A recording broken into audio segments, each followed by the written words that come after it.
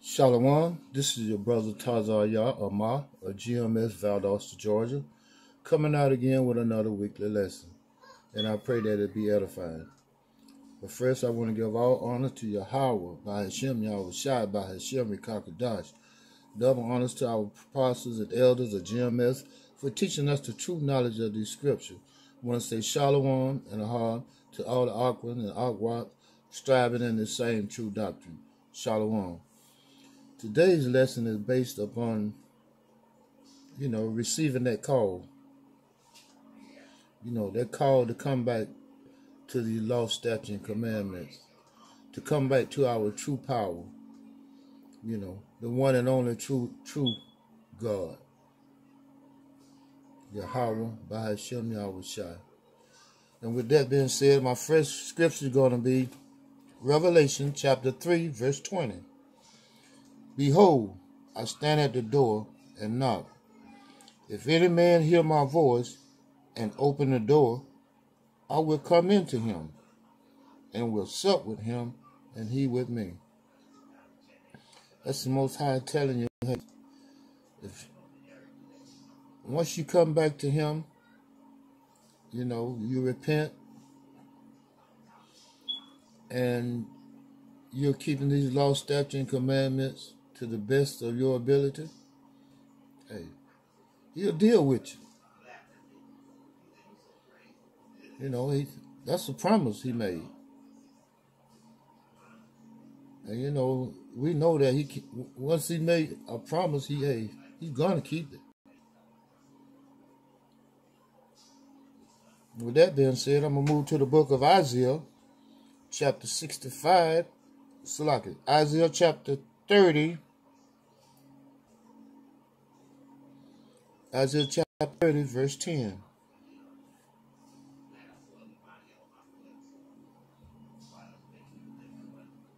Isaiah chapter 30, verse 10, which say to the seers, see not, and to the prophets, prophesy not unto us right thing, speak unto us smooth thing, prophesy deceit. A lot of our peoples, they don't want to hear the true knowledge of these scriptures. They don't want the true understanding because, hey, a lot of time it go against their own agenda.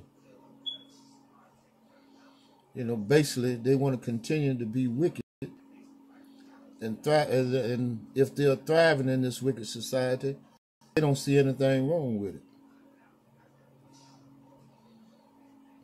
But the Most High said, hey, look, now it's high time to come out of it, out of her. This is not our rest. This place was, we were in this place for being disobedient, for punishment. We're not here to enjoy our punishment. We're here to repent and come back to these law, statutes, and commandments. And the Most High is telling us in all these scriptures, hey, come back.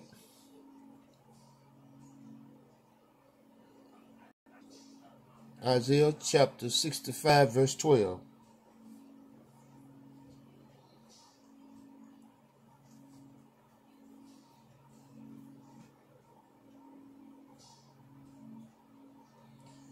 Therefore will I number you to the sword, and you shall all bow down to the slaughter. Because when I called, you did not answer. That's another promise that the Most High made. Just as he promised that, hey, he would deliver you if you come back to him, keep his law, statutes, and commandments, be obedient, he would deliver you. He also made a promise that if you didn't, this is what's going to happen. Therefore, Isaiah chapter 65, verse 12, therefore will I number you to the sword, and ye shall all bow down to the slaughter. That means, hey, that word slaughter is mass killing. So that's what you got forward to look for. If you do not come back to these law, statutes, and commandments, repent. Because when I called, you did not answer. there have been situations where I know that your spirit had been vexed and you resisted the calling. You know, people have said, I do it when whenever I think I'm ready, or when I feel like it. They different, all kind of different excuses, continuing wickedness. Basically, that's what it is. They're not really ready to come up out of this society. Like I said, especially if they're thriving in this place or they have some kind of consolation. They don't see anything wrong with being here. They don't see anything wrong with sleeping with another man's wife. They don't see anything wrong with stealing, robbing, selling poison to your own people. Just plain out wickedness. Anything that adverse to the Most High, you don't see anything wrong with it. All because you have a small consolation in this place. Whether it's a job or you're thriving in wickedness, just doing things that pretty much adverse to everything that the Most High told you not to do, you're doing it. And since judgment is not expedient, you don't see anything wrong with it. And with that, I'm going to move to the book of Hosea. Hosea chapter 12. Let's see.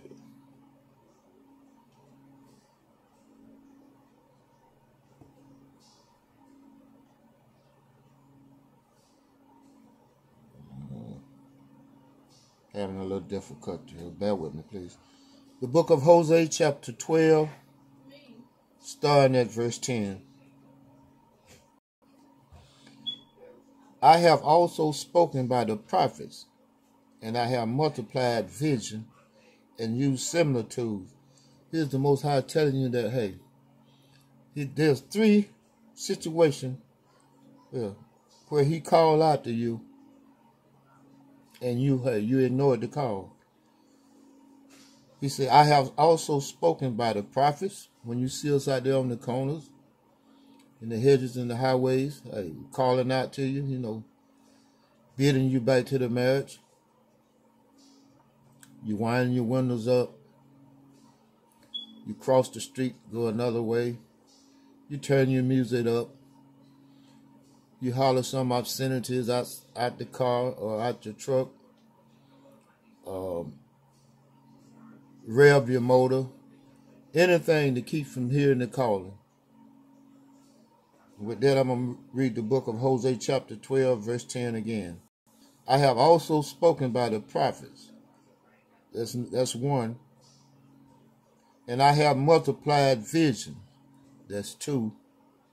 And used similitude. The Most High have shown you signs in the heaven.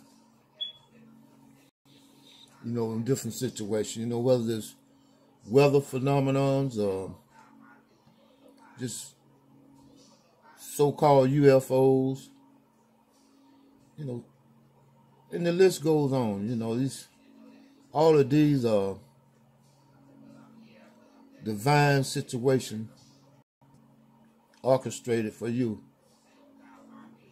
to hear the calling by the ministry of the prophets, by us standing out there on them corners, calling out, telling you to come back to these law, statutes, and commandments. But you pay us no mind. And I read what's in store when you don't listen. Don't be obedient. This is the book of Zechariah, chapter 7, starting at verse 11. But they refused to hearken and pulled away the shoulder and stopped their ears that they should not hear, like the puff adder. An adder doesn't have any ears. You can't hear. He feel vibration. And you know, and I think that's why you close your ears. You know, you 2/3, you close your ear because you feel that vibration. The words of the Most High Yahweh Bashem Awashai carry vibration. It's like a two-edged sword. Cut asunder all the way to the marrow. Zechariah chapter 7, verse 12. Yea, they made their hearts as an adamant stone. You know, their hearts is synonymous with your mind. That's what it's talking about here. It's not talking about that vessel that pump blood. It's talking about that organ that you think with. Lest they should hear the law and the words which the Most High of hosts has sent in his spirit by the former prophets. Therefore came a great wrath from the Most High Yahweh of hosts. And you know, I read earlier what that wrath is. Hey, you're going to, just like you being bid to the marriage, you're going to be bid to a slaughter. So now which one you rather attend? Would you rather attend a marriage where the Most High, hey, is rekindling his relationship with Israel? Or do you want to be a part of the 2/3 that, hey, they're going to be slaughtered with that sword of wrath?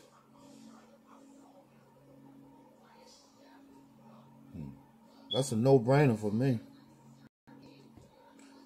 The book of Zechariah, chapter 7, and verse 13. Therefore it has come to pass that as he cried, and they would not hear, so they cried, and I would not hear, said the Most High Yahweh of hosts. He said, when he hollered at you, gave you a shout out, hey, you ignored him. He said, look, when you start crying for him, when you start, and even if you know that you start calling him by his name, hey, he's going to ignore you. He pretty much going to tell you to call on your gods that you will listen to before you wanted to listen to him. You know, that you idolize, you know, and let them took precedent over him. He going to let you call on them in the latter days, when he cracked them skies. Okay. Good luck with that. This is the book of Zechariah, chapter 11. Zechariah chapter 7, verse 13 again. Therefore it has come to pass that as he cried, and they would not hear, so they cried, and I would not hear, said the Most High of hosts. And the Most High turned his ears to like the deaf part, you know, viper. And rightfully so. This is the book of Luke.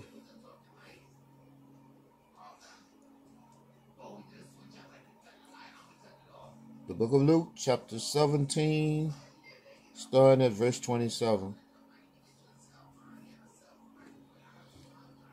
And they did eat, they drank, they married wives, they were given in marriage until the day that Noah entered into the ark, and the flood came and destroyed them all.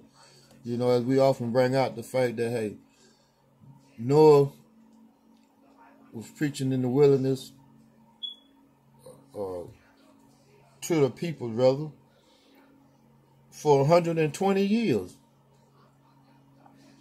And they ignored him all the way up until the time that first raindrop started falling. Then they went to hollering for Noah. Hey, wasn't anything Noah could do. He had did it all. And that's our mission. We pray that, hey, whenever the Most High bring us out of those streets and Tell us, hey, no longer go out and teach. We pray that we done did all that we can do. And that he's satisfied with what we have done by preaching his words. We pray that, hey, the day comes when he say, well done, my good and faithful servant. And with that, I'm going to move to the book of St. Luke, chapter 17, verse 28. Likewise, also as it was in the days of Lot, they did eat, they drank, they bought, they sold, they planted, they built. But the same day that Lot went out of Sodom, it rained fire and brimstone from heaven and destroyed them all. Hey, just as things going on today. Everybody into their own little situation. They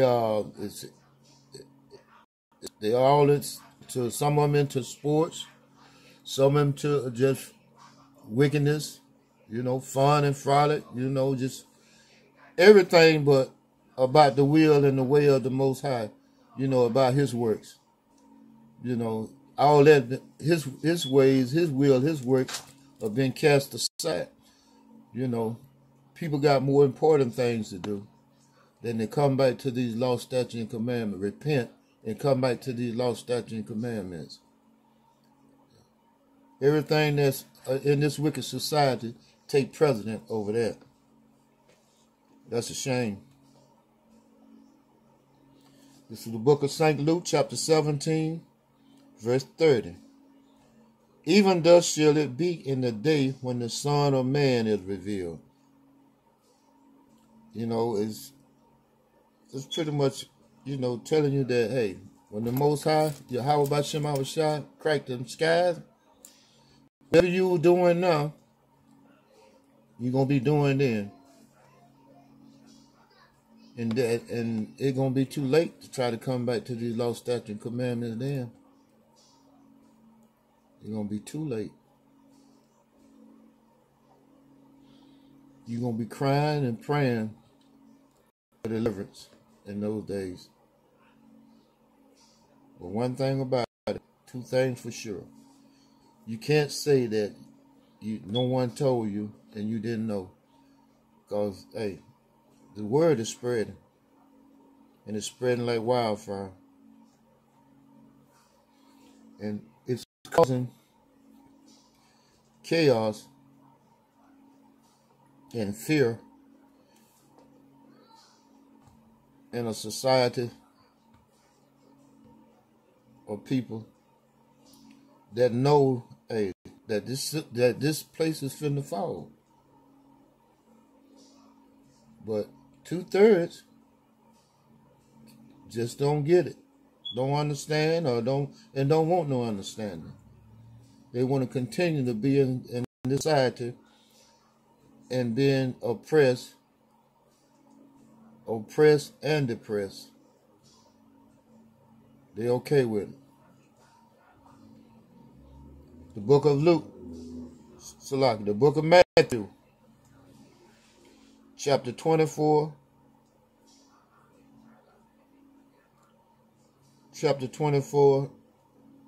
and starting at verse 36. But of that day and hour knoweth no man, no, not the angels of heaven, but my Father's only. The red letter is Yahweh speaking. So, hey, that should be enough right there for you to try to get on the right track. Come back to these law, statutes, and commandments. Because we don't know when the day gonna come when the Most High gonna crack those skies. And when he crack those skies, hey, two things gonna occur: salvation and damnation. Once again, which one would you choose? It's a no-brainer for me. This is the book of Matthew, chapter 24, verse 37. But as the days of Noah were, so shall also the coming of the Son of Man be. Now, that's another scripture that back up what we said earlier. in the book of Luke. So there's two eyewitnesses, two witnesses to the fact that, but as the days of Noah were, so also shall the coming of the Son of Man be. That, hey, there's a possibility that, well, it's not a possibility. It's inevitable that a lot of people are going to get caught work undone. You're going to be compromised, sure enough. And you ain't going to have no God to turn to. No deliverance.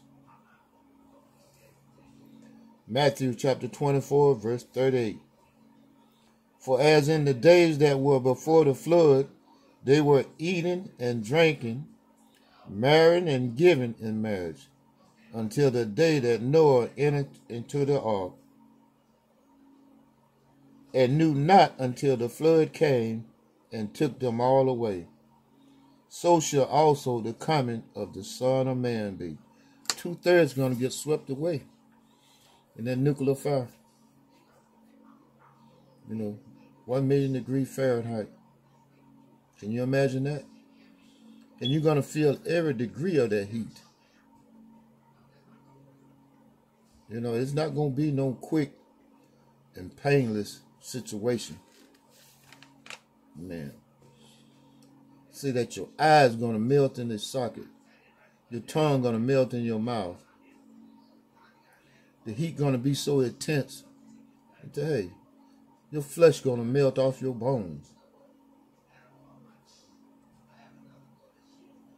And the Most High going to leave the spirit in you to feel each and every degree of that heat.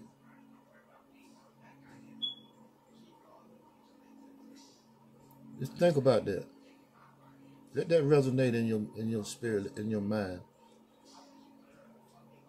Just think about that.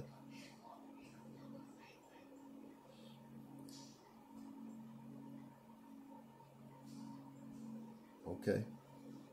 With that being said, I'm going to close out. All praises and honor to Yahweh, by Hashem, Yahweh Shai, by Hashem, Rekakadash. Double honors to our apostles and elders of GMS for teaching us the true knowledge of these scriptures.